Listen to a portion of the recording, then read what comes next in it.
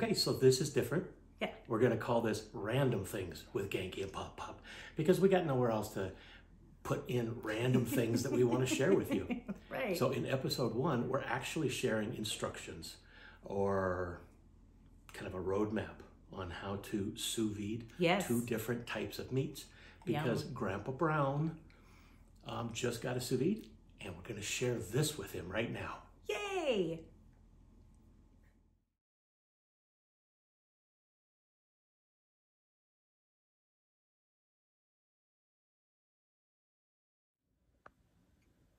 Okay, in this video we are going to make a perfect steak. Here we're going to start with this New York steak here, and it is mostly frozen. It's only been sitting on the counter for about an hour to defrost, but there is still some liquid in there we can see. So because this one is a little bit frozen, I'm going to use my little finger bowl and just put some water on it, and with my dry hand some salt.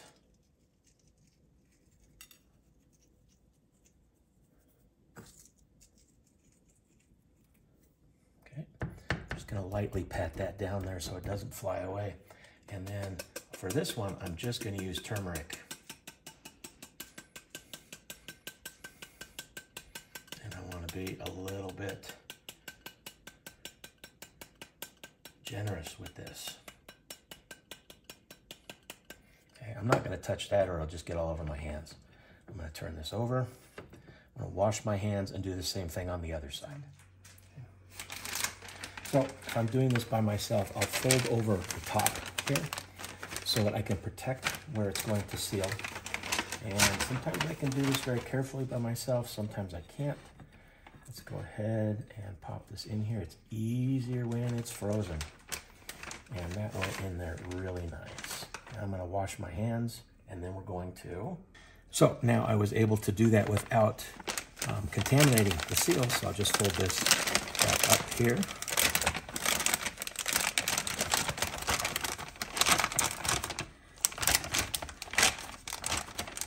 If I did get some on there, I've got some paper towel with the water dish. I could just kind of do that, clean the seal in here, and then dry it off with another paper towel.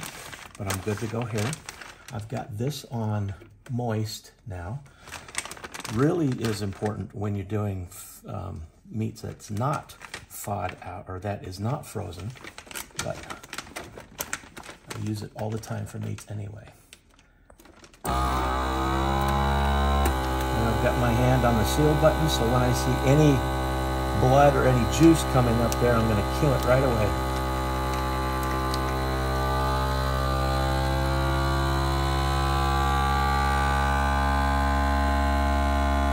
I see some running in here, but it's not coming up in here yet. There, we got some there. Some right here that's starting to come up there, so I killed it so it doesn't come up into the seal.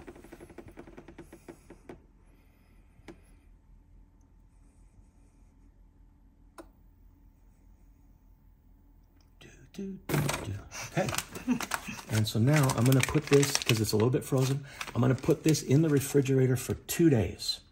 We'll be back then. So this has been in the fridge for 2 days. After 1 day, I pulled it out just to make sure that it was thawed out, because we just want 1 day in the fridge with this thawed out, soaking in the rub that we put on it. I filled this up just to the 10-quart mark with water. And so first, I'm going to put my lid on, because that's going to tell me where the collar needs to be.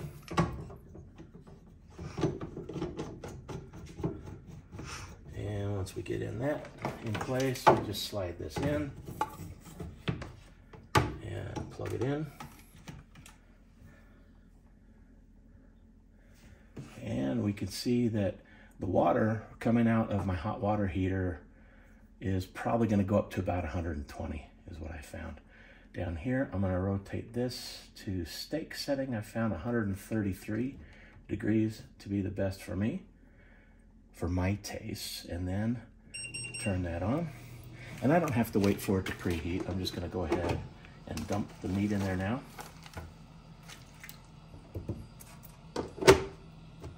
And I'm gonna set my timer for 1.5 hours, 90 minutes.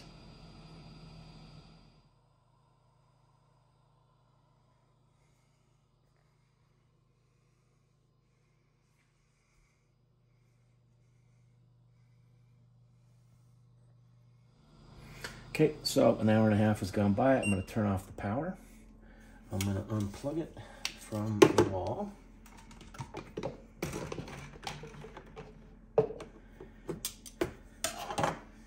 And then when I get it up, I want to be real careful because some water's going to come out of there.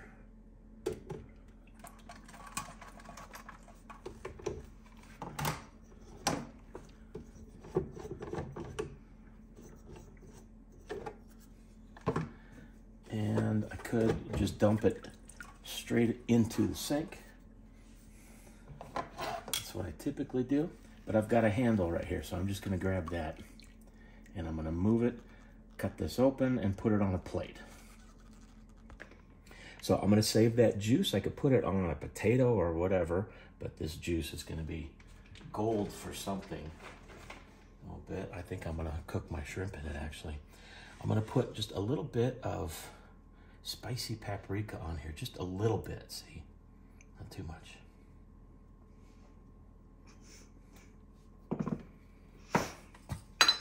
And then some pepper.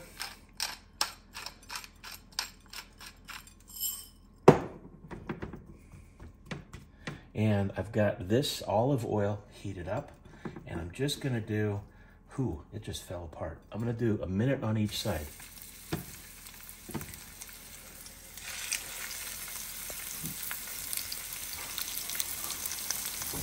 Listen to that goodness. Mm-hmm.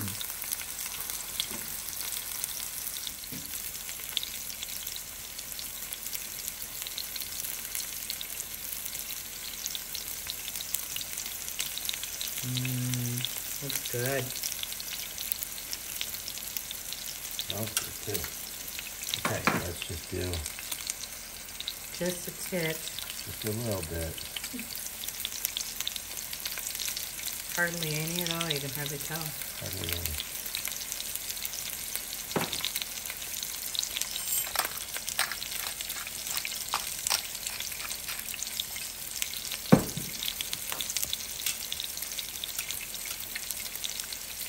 Okay.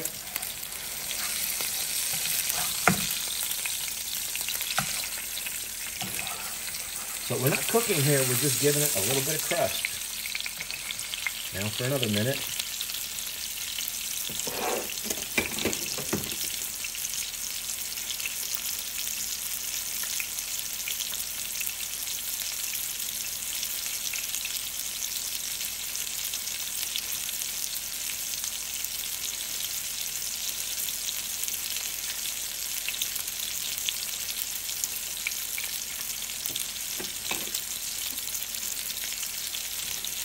Okay.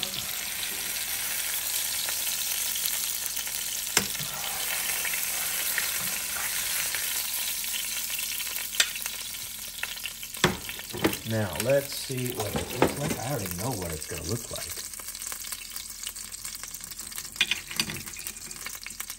Perfectly cooked, very, very tender. I did cook this for a salad. I'm going to cube this up and use it in salads. Or else maybe I would have gone to 130. Probably would have gone to 130 if I wanted it just a little bit more red than that. You can go down to 129 for an hour or two and then sear on both sides. Now, let's do something that is a lot tougher than this. So now I have a beef brisket. This one I'm not doing from frozen. It has been in the fridge for a couple days thawing out. And so I'm going to use the Malden's smoked sea salt because I'm not going to use a smoker on this. And this stuff's really good. So again, dry hand, meat hand. And I would go ahead and use your rub if you've got it. I'm out of rub, so I'm putting some stuff together specifically for this. And so a little bit of garlic.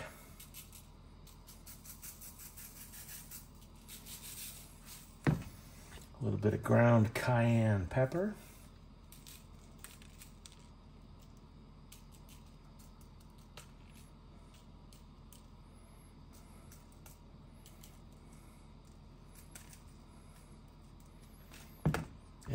little chili powder.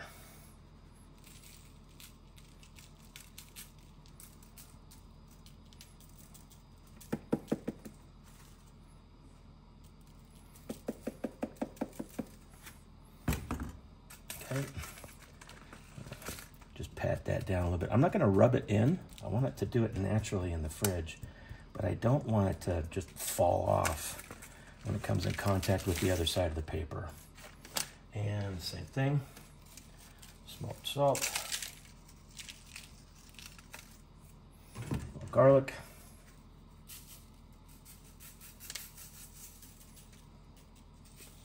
I'm going to skip the cayenne pepper. I got enough on the first side. And then a little bit of chili powder. Did we lose our focus there? Mm-hmm. It's because I'm moving too fast. Mm-hmm. Okay, so now I'm going to do the same thing as far as putting this in a vacuum seal bag and then put it in the fridge overnight for, well, over the next day for 24 hours. And then we'll be back to do the brisket. So here we have the beef brisket, typically a very tough brand of meat or cut of meat, but this is going to make it so tender. This has been in the fridge actually for a day and a half over there. So I've got my larger 22 quart. I could have cut this up and put chunks of this in their own bags and put it in the freezer with the rub on it. And then when I pull it out to defrost it, I'm just going to leave it in the fridge for a day after that, after it thaws out. So this has been in there. It's been soaking up all the juices. I'm going to drop that in there. Okay. Put the lid on. We got to put the lid on first, or else we don't know where the collar goes exactly.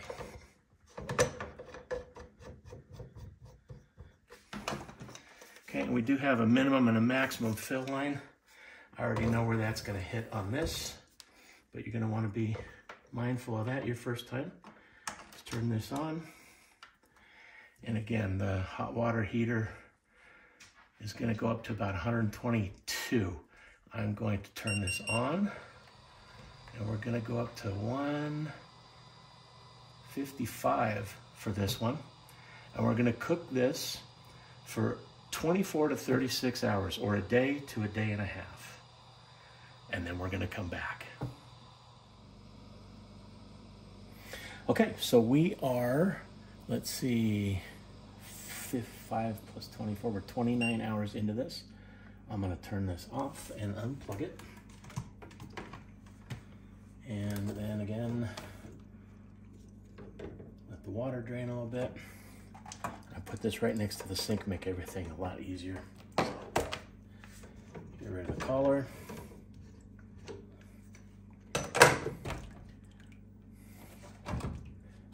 And then again, I just have a cute little handle I can grab this with, or else I would just dump everything into the sink and pull it out, fish it out. Okay, so let's cut this open here. And I make extra long. You might be asking that question because I don't like the juices running up into the seal when I am vacuum packing it. Okay, and so that is the brisket. I'm going to save the juice. And